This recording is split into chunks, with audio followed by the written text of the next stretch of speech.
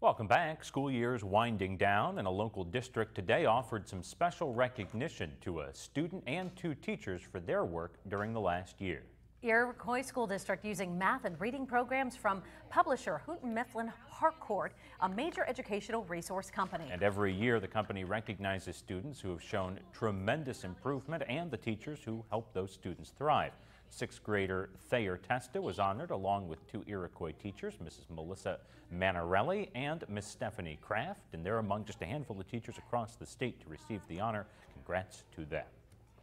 All right, they're back. We're talking about the Fish for Free Days in Pennsylvania. The PA Fish and Boat Commission is hosting a handful of Fish for Free Days throughout the season.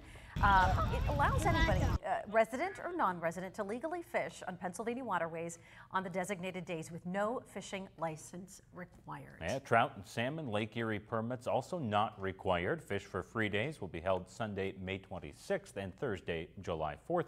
For more information on the Fish for Free initiative, just head to our website, erienewsnow.com.